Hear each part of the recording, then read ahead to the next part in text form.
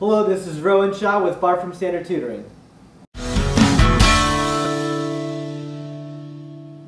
You work for MTV.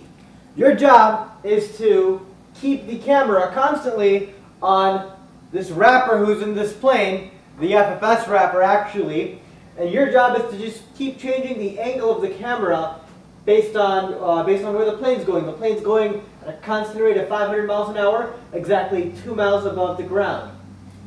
Well, actually, before we go on with this problem, we have a very special guest here tonight. Please welcome the FFS rapper himself. Yo, that's Shizzle.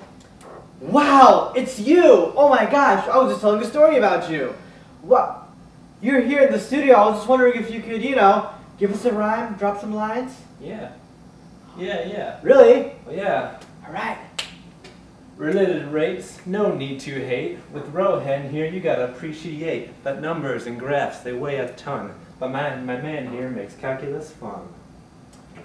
Well, thank you very much, FFS rapper. Wow, good moonwalk. That's amazing. Well, anyways, he taught me a thing or two back in the day. So, back to this MTV problem that we have over here. We need to constantly monitor where he is. Now, this type of problem, when the question actually is how fast do you have to change the camera's angle from the ground to keep up with the plane, this is called a related rates question. So related rates, here at FFS we use a simple 3-step process to solve related rates. The first question should be obvious. You always have to ask yourself, what do you have to find? Now this might be a little more complicated in related rates questions. Which variable do you have to solve for when the question is, how fast do you have to change your angle? Well, we know that our angle is theta, so whenever the question is how fast anything's changing, then the variable is actually the derivative of that. The derivative is d theta dt. So now actually this is what we want to solve for. Our eventual answer will be something that's d theta dt equals, because that's how fast the angle is changing again. So now the second thing that we have to do is write out a true statement whose derivative has d theta dt. So really all we have to do is write out a statement that contains theta. Once we write out a statement that contains theta, we can take its derivative and then we'll have a d theta, then we can just solve for it. So what statement should that be? Well, looking at this over here, we kind of see a triangle.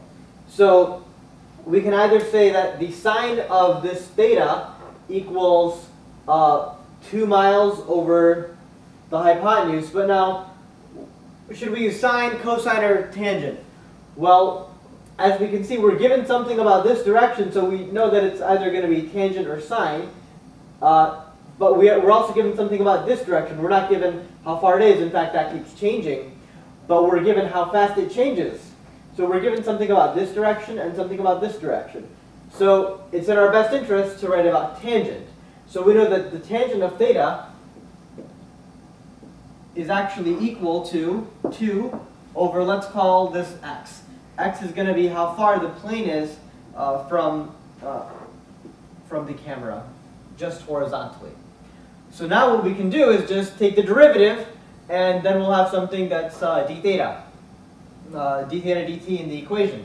So taking the derivative of this, we know that the derivative of tangent from a previous video is the secant squared of theta. And of course, using the chain rule, times d theta dt, that's where that actually comes in. So we just took the derivative of the left, now we can just take the derivative of the right. Now it's probably easier to think of this as 2x to the negative 1. So now the derivative is just negative 2 x to the negative 2 times dx dt, because that's the derivative of x. So now notice whenever you have a variable, the derivative of that variable is d, that variable, over dt. So the derivative of x is dx dt. Now, to solve for d theta dt, which is what we want to do, that's what the question's asking us, how fast do you have to change the camera's angle, we're just going to divide by secant squared.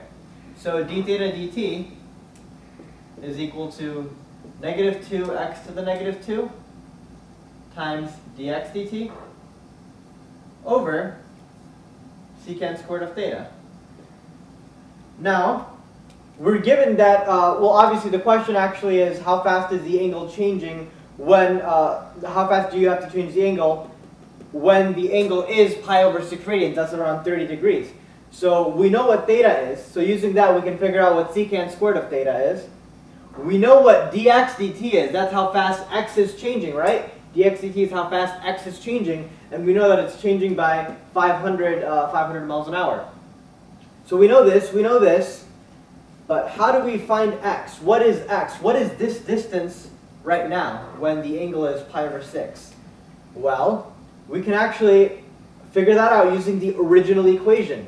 So that's one thing about related rates problems. A lot of times if you're going to get down to the answer, except you're going to not know one thing. So just know that you can go back up and you can sort of find that.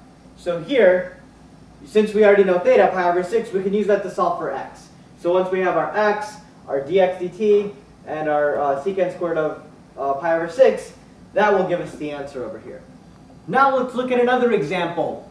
You are over here in the FFS tutoring building, and all of a sudden you notice that there is a ladder, and the people from CTS tutoring, close to standard tutoring, our competitors, they're over here, they're trying to attack our building. So you push the ladder down, and now they're falling, right? And so you notice somehow that the ladder over here, it's going out in this direction at 2 feet per second, and it happens to be 4 feet from this building right now, from the tip of the building, and the ladder is 10 feet tall. So now you ask yourself, how fast is the ladder falling vertically? What's its vertical speed? Well, it's tempting to think, well, they're always going to be the same, but that's actually not the case. Let's actually figure out what it'll be. So using this process, the first question we ask ourselves is, what are we actually trying to find? Well, if we call x the distance from this point to this point, and y the distance from this point to this point, obviously as the ladder is falling, x and y will change. And so what we're actually trying to find is how fast y is changing, which is in fact dy dt, the derivative of y, with respect to time. So the question is, what is dy dt? Now what we can do is step number 2, write out a true statement who pretty much has y, because that way its derivative will have dy dt. So one of the most common statements in this case is actually the Pythagorean theorem. In this case, we know that x squared plus y squared is equal to 10 squared, which is 100. Now we can use this simple truth to find the derivative and hopefully solve for dy dt. So taking the derivative, this is 2x dx dt plus 2y dy dt, again keep in mind the chain rule, equals 0 because that's the derivative of 100. So now to solve for dy dt, let's sort of just isolate it on one side. Let's subtract this and then divide by 2y. So we have dy dt equals negative 2x dx dt over 2y. And the 2's cancel. So now really we have dy dt. It's negative x times dx dt over y. We even know what dx dt is. It's given to us. 2 is what dx dt is. That's how fast that's changing. So we even know what x is. X is 4. Now what is y? Just like the other problem, we can just go back to the very beginning. Oh, well, given that we already know what x is, 4, we can use that to solve for y. And that's how you find dy dt in this case. Well, I hope related rates make sense to you now. And remember, calculus is fun.